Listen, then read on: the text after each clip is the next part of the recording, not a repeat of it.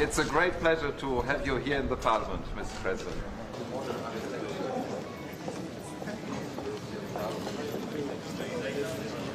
We have two seats, Brussels and Strasbourg, so Europe is complicated, Mr. President.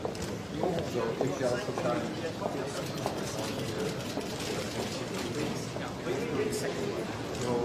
Thank you so much.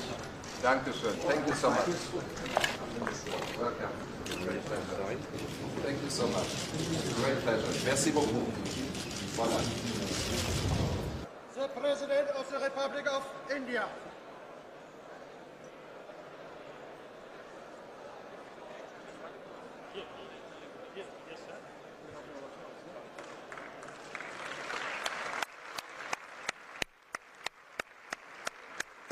Ladies and gentlemen, I am indeed delighted to be with the honorable members of the European Parliament on the occasion of the Golden Jubilee year of the European Union.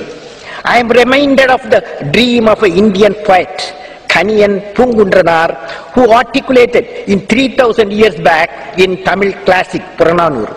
He says, Yadum Ure Yavarum Kelir, which means, I am a world citizen. Every citizen is my own kith and kin, he said 3000 years back.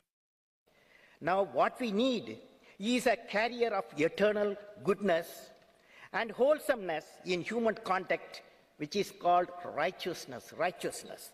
As we say in India, where there is righteousness in the heart, where there is righteousness in the heart, there is beauty in the character. When there is beauty in the character, there is harmony in the home. When there is harmony in the home, there is harmony, there is an order in the nation. When there is order in the nation, there is peace in the world.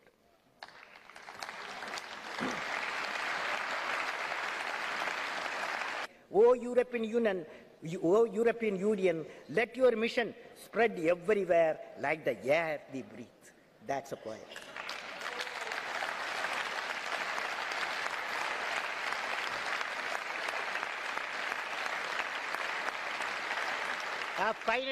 Finally, friends, let me convey my greetings of 1 billion people of my country to all the honorable members of the European Union and through you to all the citizens of European Union countries. May God bless you all.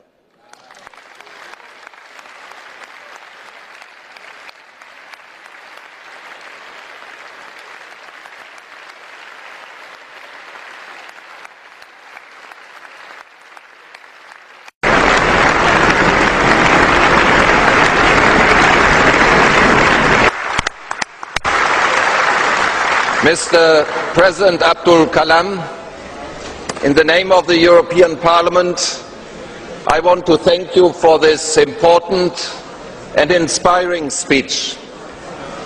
This was one of the most extraordinary speeches we have ever heard.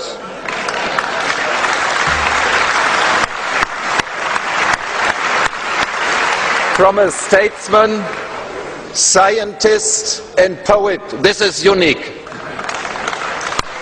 All the best to this great nation, India. All the best to our cooperation between the great nation, India, and the European Union. All the best, Mr. President.